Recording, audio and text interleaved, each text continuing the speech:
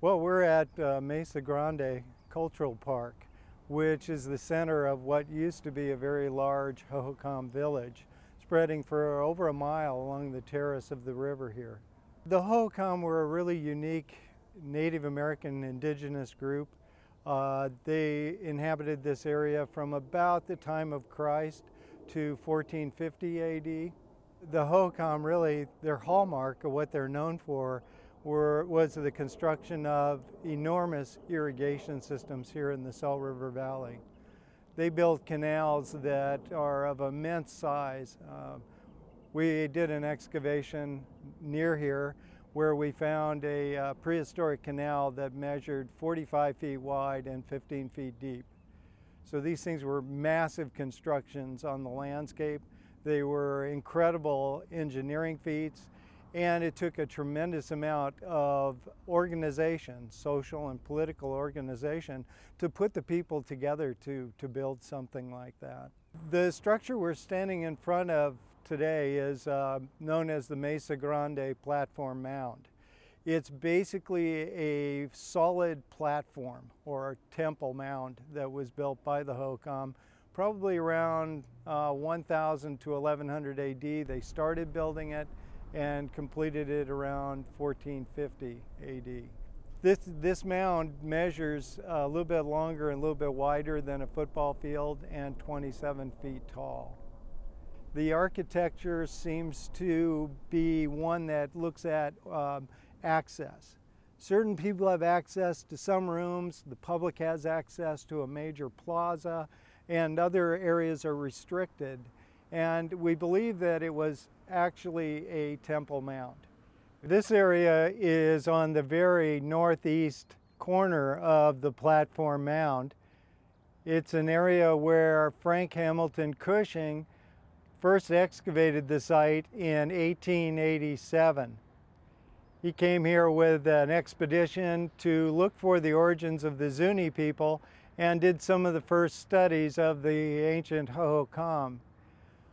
He began digging here, and he says in his director's notes that the people of Mesa got very interested in what he was doing, and they began digging all around him, which frustrated him, and he headed down to Chandler to excavate a site he called El Pueblo de los Muertos, the city of the dead. Looking at this area of the mound, we've been able to see some of the building episodes as they enlarged the mound. We have a wall here that's just shy of 5 feet thick, a massive wall to hold back all the soil that created the mound itself. One thing we found here was a mysterious doorway. We don't know what it means. It may have been a room buried inside the mound, but that's something we're trying to figure out with our archaeological work today. The mound is made out of material called caliche. It's a calcium carbonate hardpan that develops below the desert soils, and when they mix that, it became kind of a primitive concrete, and so they use that to create walls.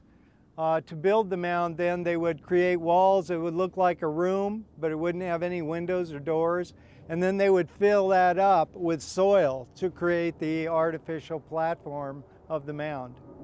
Well, I think the Hohokam lifestyle was one of a great deal of work and effort.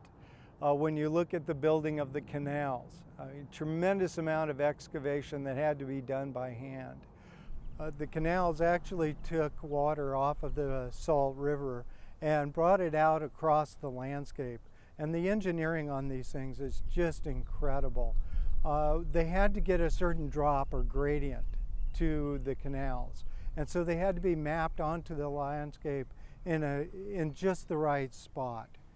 The gradient drop on the canals is about 1 to 2 feet per mile. The bounty of the Salt River and the irrigated fields supported a large population. So they were pretty large and successful group, and they remained in this lifestyle for over 1,000 years. We're standing in the reconstruction of a Hohokam ball court. The Hohokam, like people in Mesoamerica, had ball courts and played a ball game. There people know it from the Aztec with the big stone ring up on the side of the court. Try to get the ball in it, not using your hands. Hohokam ball court, or the Mesoamerican ball game, was more than just a sporting event. It had a lot of implications in terms of religion and ideology. The games were seen as a battle between the forces of day and night, light and dark, and they were considered to be kind of predict the future of the people. When it comes to knowing about the ball court and the ball game, a lot of that is done through ethnographic analogy. We look historically at the records of the Spanish when they came into the New World. We see what was going on in the Aztec area. They described it. It was first-person descriptions of what was going on. And then we look at the similarities with the courts, and we can see them change as we go from the Aztec area up north and finally to the Hohokam area. And we can see a continual change in morphology, how the courts are built, and we can see that it's the same thing. And then we can look at the records and figure out how the ball games were played. We find similar features here. One of the features of a Mesoamerican ball game or ball court is to have a pit in the middle with offerings. And when we excavate the Hohokam courts, they have a pit right in the middle with offerings in it, often turquoise and beads and things like that. When we look at the Hohokam, the history of the Hohokam is a history of water and resources and how we use resources. And as they built more and more of these big irrigation systems, they finally tipped a critical balance in their most important resource, the use of the water. They were using too much of it. And so we can look historically at what we've done. The Hohokam reached a certain size and then they left the area. We started doing agriculture, and by 1891 we hit that same size, and we began to have farmers leave because they were overstressing the water resource. I think it tells us that we really have to start planning much better for the future and watching our balance between population and resources, and really think about how we're going to go forward into the future.